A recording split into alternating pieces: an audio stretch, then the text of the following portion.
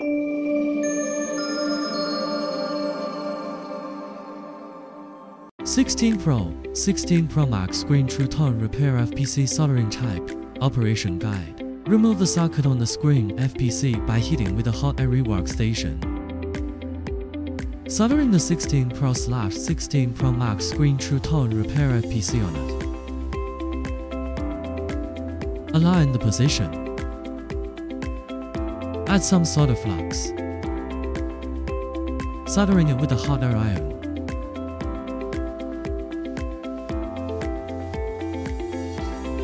Plant in. Soldering the removed socket onto the FPC. Align the position and soldering it. After soldering is completed, read the True Tone code and the True Tone can be fixed. 1. Repair True Tone with original screen.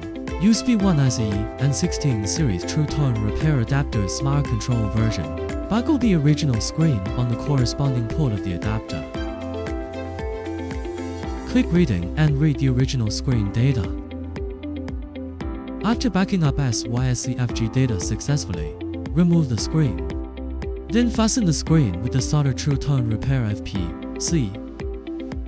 Click Write in. Select 3rd. Data verify correct. The data has been written successfully. Install it in mobile phone. To no original screen, damaged original screen, and the data cannot be read. Note, need to unbind the True Tone code of the phone in advance. You can unbind it on JCID Repair Assistant, Brushing.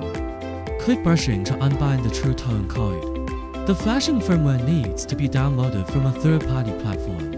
Connect V1SE and the mobile phone to computer. Connect V1SE on the repair fitting interface of JCID Repair Assistant. Click Fix True Tone. Waiting to obtain the phone True Tone code. After obtaining the True Tone code, buckle the screen on V1SE. Click Fix True Tone. The True Tone has been repaired successfully.